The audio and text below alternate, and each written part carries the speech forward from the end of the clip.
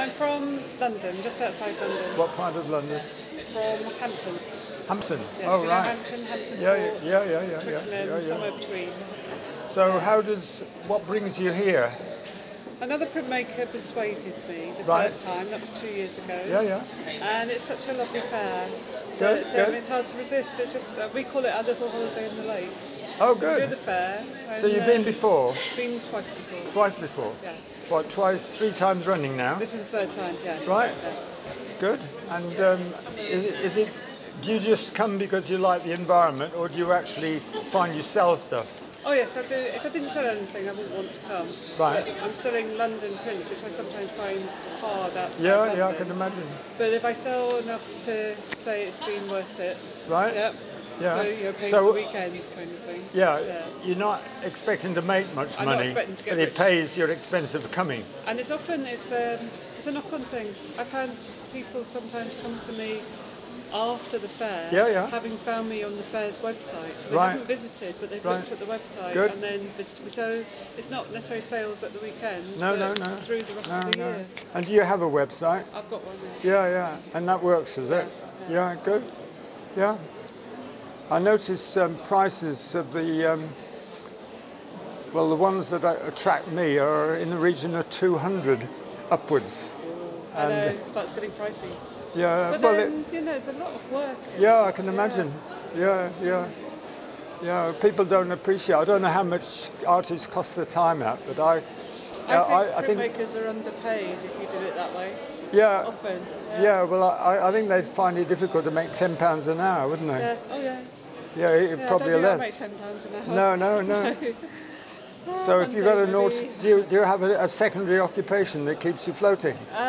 I started off with a part-time job that sort of kept me going, but now it's more the artwork. I run workshops as well. Right. Oh. So artworks for whom? For schools or education? No, adults. It's just an art.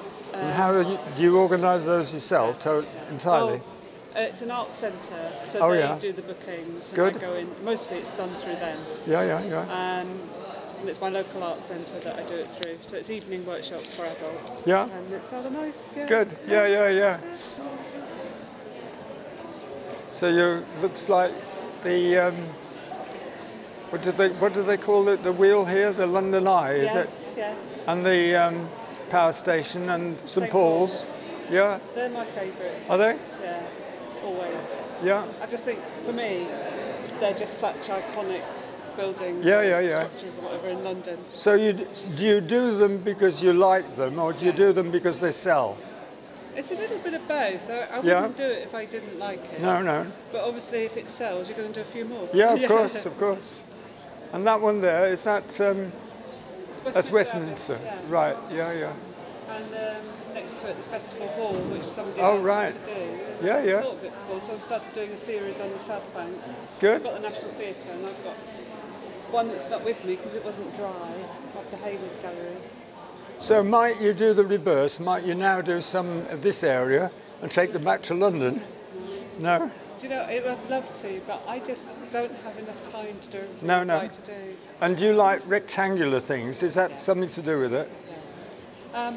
Well, what I thought, and I think it works, is a little display like that with 6 Yeah. And I think they work better portrait than landscape. I've just never worked square. I don't know, I've just never done it. So it's always been... Yeah. I've done a few landscape views, but mostly I do portrait views. And you go for the same size all the time? Yeah. That's partly dictated to me by my working space. Right, yeah. And my press. I can't do bigger than that, really. Bigger Right. than these. Right.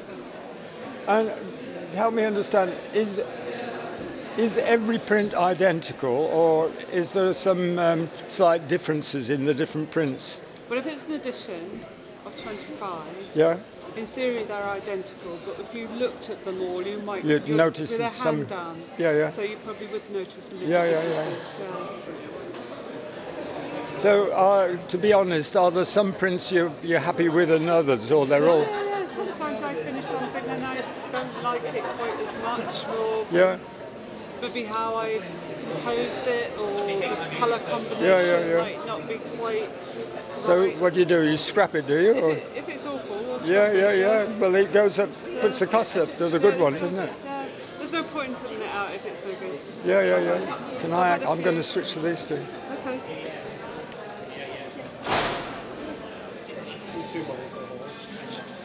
Excuse me. Do you mind if I ask you questions about the work you're looking at?